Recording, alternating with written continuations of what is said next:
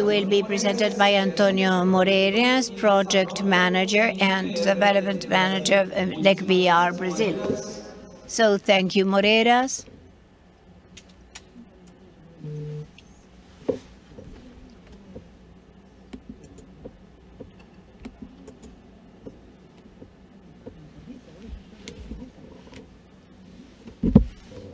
Olá, eu sou Antonio Moreiras.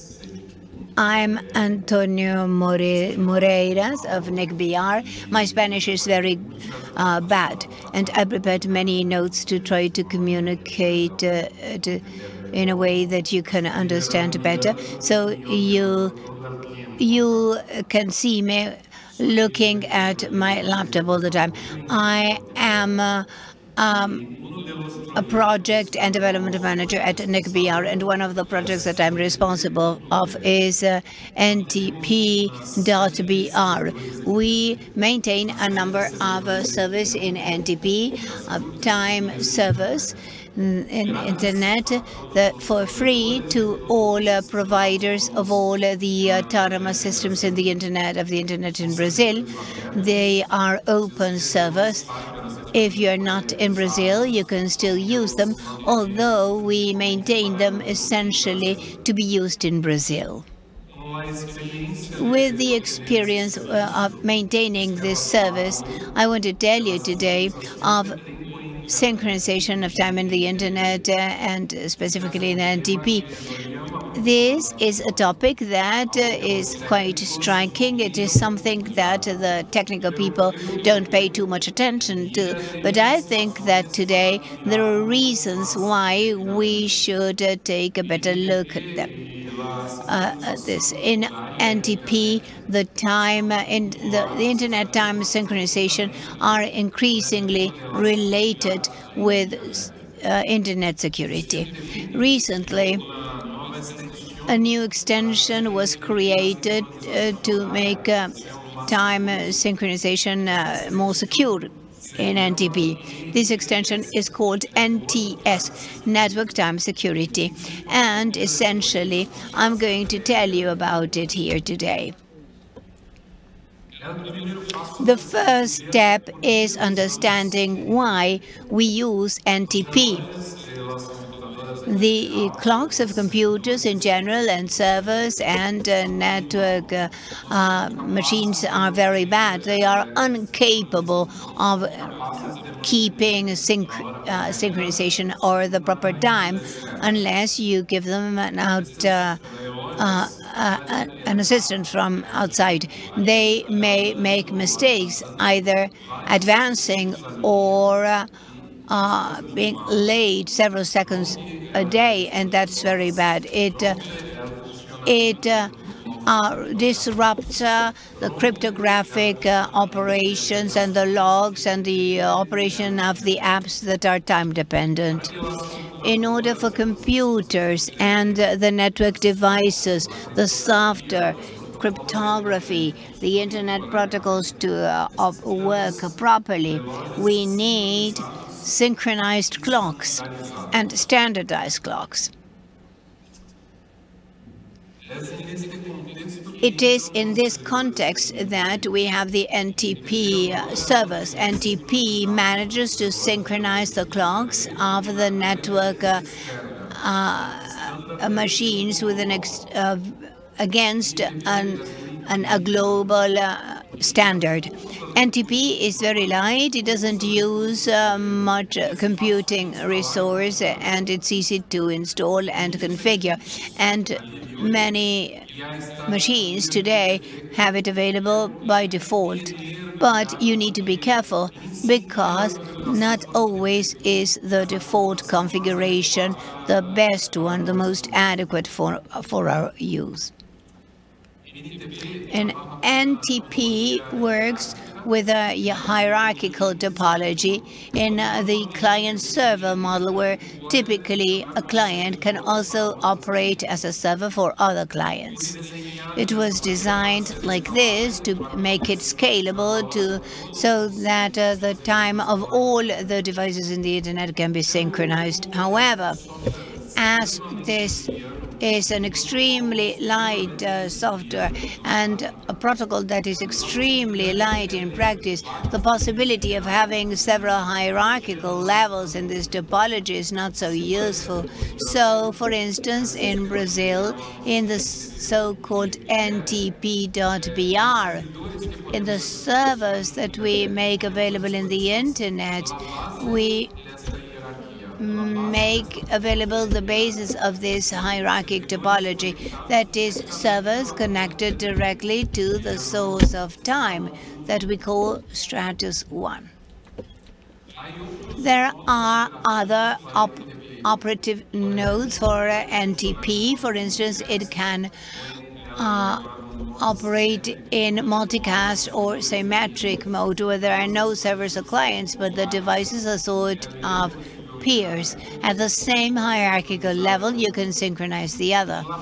In practice, we recommend not to use these other modes, so only the client-server mode.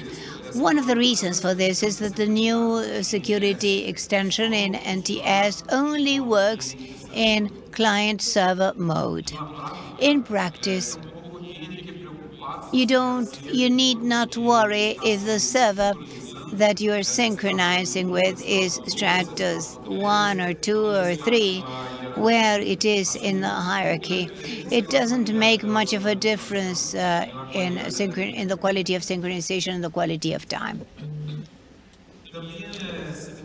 Likewise, it is important to consider that the specification in NTP does not just define a protocol in the stricter sense as how the packets are formed or how they are exchanged, but it also specifies an algorithm, how the software should operate in the computer or the device, how to handle the information of the different servers, of the different clocks, of the different references of time, to then synchronize the local clock. And the algorithm even specifies how the synchronization should of the local clock take place. So in spite of being very simple in the usage, and in spite of having a very light software, NTP is a very sophisticated, complex and efficient system.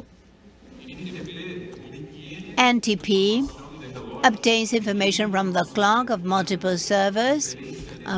It obtains time reference from multiple servers, certainly. This is an important issue in the configuration of NTP. It is important to have several time references, external time references, at least 3 and more if possible. The different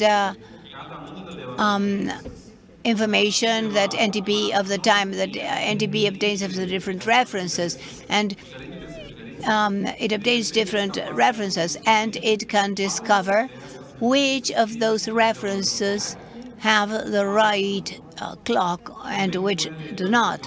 And it can also find out which of those references among the correct references is the best and has the most precise information, and can choose some secondary references to complement that information. Based on that choice of the best reference, NTP knows how to adjust the local clock. Therefore, it disciplines the clock. Not only does it go and move the guard, but it changes the frequency of and to tell the clock whether to go faster or more slowly in the computer or the network device. This is quite interesting because it's a closed-loop process. NTP learns from the local clock and corrects it, even losing time references in the future. So if you lose network connectivity, still the local clock will work correctly, or at least better than if it just worked on its own. NTP also guarantees time monotony. That is, time always moves forward. NTP won't let the clock to adjust backwards. Never. It will never go too slow. It won't never go backwards to adjusting time. And NTP can also use cryptography to enhance the general reliability of the system, so that the client may know that the correct reference is being used, so that the client may be absolutely sure that the reference that was configured there is being used. When we speak of security, we tend to think of the properties confidentiality, integrity, and authenticity of information. In the case of the clock information, the time information, confidentiality is not considered an issue. The time is standardized. The time information is the same for everyone, and it is public. Therefore, there's no need to cipher the time information that is transmitted through the network, like in NTP. The algorithms that I presented in the previous slides guarantee the integrity of the information in a very satisfactory way if NTP has been properly identified. Ciphering of encoding of NTP primarily serves to guarantee the authenticity of the information. This that NTS brings to NTP. So NTS and other ways of cryptography that were already used in NTP try to guarantee that the server that I am consulting is the same. I want to be sure that I'm looking for the time information in a reference that I trust and that nobody is pretending to be. And NTS is not the best encrypting way that was included in NTP. It's been a long time since we saw the version 3 of NTP, where you have the possibility to use symmetric keys. The same key, the same cryptographic key in the server and the client. This method works, and even in the newest versions of NTP, and it can still be used. Only that with a symmetric key, there is no automatic way to generate or to store or to transmit this key in a safe way. This must be done through some external method. But if you do it, you can use it, and it's very good. With NTP v4, they created a protocol called AutoKey to generate the keys automatically. And it was an absolute disaster. It has intrinsic problems, design problems, the way it was designed that make it insecure. It's complicated. It doesn't work with NATs. So, under no circumstances should you use it. You should not use AutoKey. It is considered bad. Now, more recently, we have in NT, the network time security. That is what I'm going to discuss in the next slides. Now, in the past, security was not a concern when this was about synchronizing the time. But many things have changed over the past years. Internet grew, Internet became more decentralized, and there is a lot of evidence of insecurity related to NTP with the software. There is also a growing interdependence between the correct time and the correct measurement of time and security. For example, there is a need of storing records and logs of applications that have correct timestamps. Today, in many places, there are legal requirements that have to be complied with for the purpose of storing these records. This includes correct time information. So NTS, Network Time Security. NTS is the new security extension for NTP.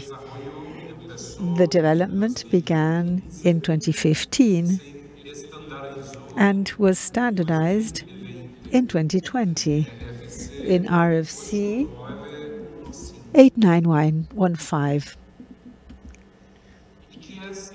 Now, what is NTS? NTS is a mechanism that uses TLS to provide cryptography for NTP in the client-server mode. TLS is the same protocol, the same security protocol used in the web. So as NTS will use the same type of certificates that we use for the websites, the ones that use HTTPS. NTS is divided into two components. The first component is called NTS-KE. This is used to establish the security keys.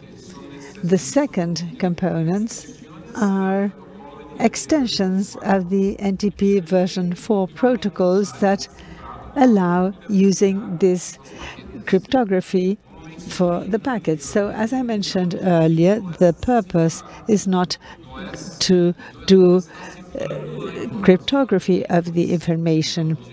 The purpose is to sign this time information cryptographically in order to be sure that it comes from the correct server. NTS has a whole series of interesting features. It can provide the identity for a given server, for a given time reference. It can authenticate the client in a server so that the client is sure who the server is. It provides protection against repetition attacks, so the client can detect attacks such as these. NTS provides the client with the opportunity of identifying that a reply is a reply to a specific query. NTS does not affect the privacy of the NTP system. It doesn't disclose any information that might enable identifying a client when they do queries from different networks.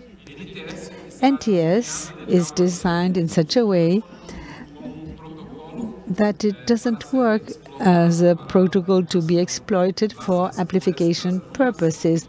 The replies are never higher than the queries. NTS is scalable because it has been designed in such a way that the server is stateless. And finally, NTS does not degrade the clock synchronization quality of NTP.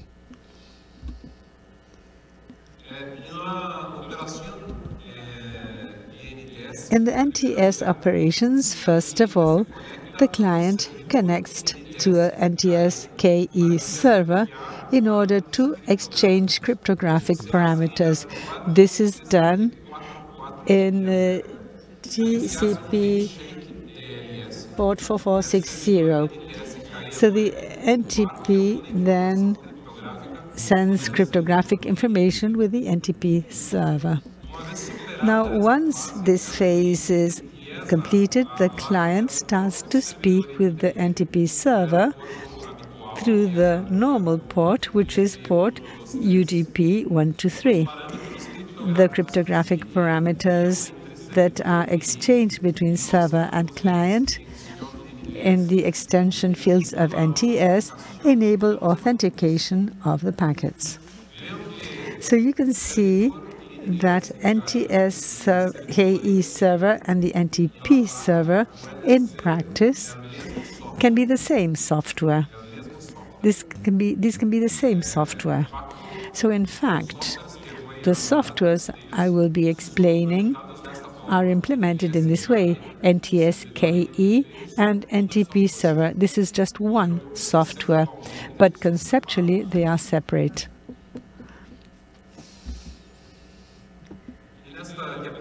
This slide contains the same information, but with some further details.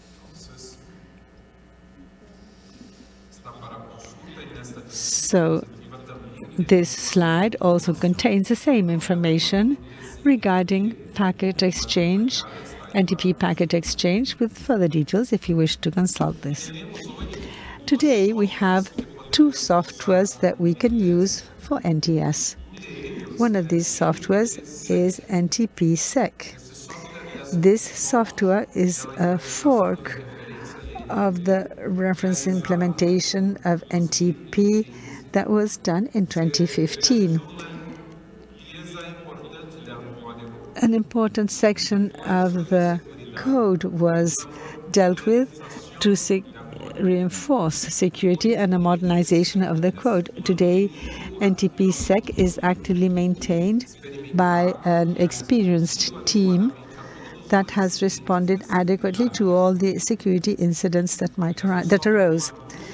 This is a mature software that can be used in production. And the second option is Crony. Crony is a more modern implementation of NTP, and it also provides excellent quality with adequate maintenance and with production quality, and it is compatible with NTS.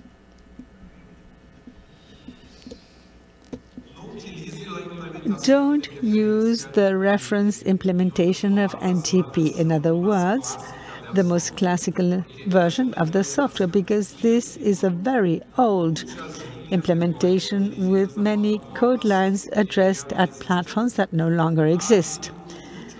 There have been many security incidents and many breaches over the past years. The response of the team that maintains this hasn't always been the best one, and today there are much better options. The two options that I mentioned in the previous slide, for example, NTP SEC or Crony.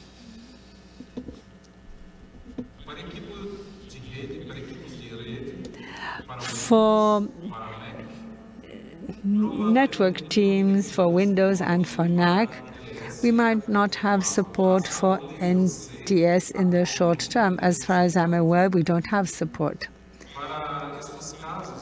For cases such as these, what I recommend is to use the native client of the platform.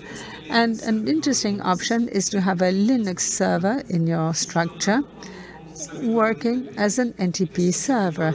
This Linux server would be an NTS client for external references. In other words, it synchronizes with the internet in a reliable way using NTS and can also provide a time reference within your network, which is more restricted, more reliable, and more secure, and only NTP only for those devices that aren't yet compatible with NTS. So in terms of the topology, you have a client that admits NTS, for example, a Linux host. This can be used directly with NTS references. If your clients don't support NTS, it would be interesting to have a server in your network that uses NTP and NTS for synchronization purposes externally, and then uses NTP or NTP plus NTS to synchronize your internal clients. The next slides in my presentation show the configuration of NTS using Crony and NTP SEC, both in the role of the client and in the role of the server. The adjustments are very simple, and the slides speak for themselves. I will show these very briefly, and you will have the presentation for reference purposes. So this slide here shows NTP SEC with a client. We just have to enter the NTS directive so that it works with the client and install NTP SEC and then start. Well, Crony, the same thing happens here. We just have to enter the guidelines for the servers and NTS at the end, and then it's ready on the client side. If you wish to create an NTP server for your network, this is slightly more difficult. So in this case, we have to create a certificate. And like the web certificates, you can use certbot or Let's Encrypt. So you create a certificate and you have to pay attention to the firewall, because it is not only the NTP 123, you also have the portal TCP 4460. So if you use certbot, you need to open the TCP 80 port, so it creates the certificate. This is an example of the configuration of the server in NTP SEC. In the case of Crony, it is quite similar. You have to create the certificates, you have to configure the firewall, and then you configure the server. So the slides are available in LACNIC 39's website, so you can view the different configuration examples. So thank you very much for your attention, and this is my contact information, and will be available at the event throughout the rest of the week in case you have any questions. Thank you very much. So a big round of applause for Antonio Moreiras. Thank you very much for your presentation. We have 2 minutes left for questions from the participants.